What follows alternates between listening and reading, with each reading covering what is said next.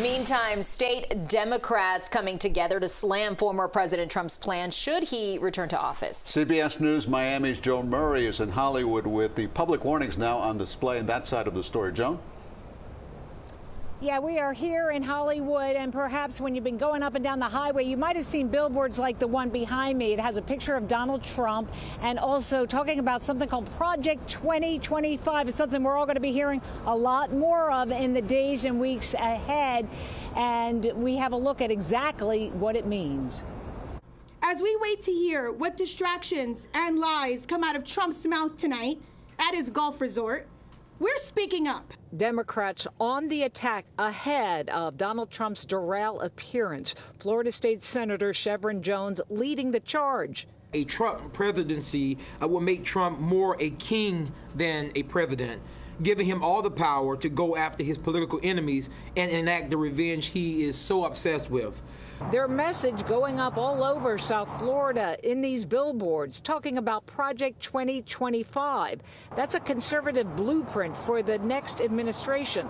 On their webpage, they say, quote, "If we are going to rescue our country from the grip of the radical left, we need both a governing agenda and the right people in place."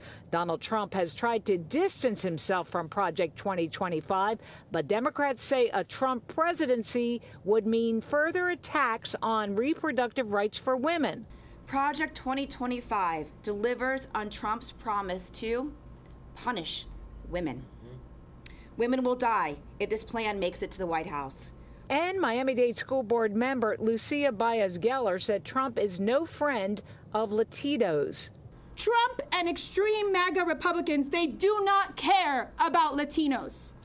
Their entire political brand has been built around demonizing and attacking us and pushing a racist, one-sided agenda narrative of the hard-working men and women that I know, that I love, and that I teach and that I represent.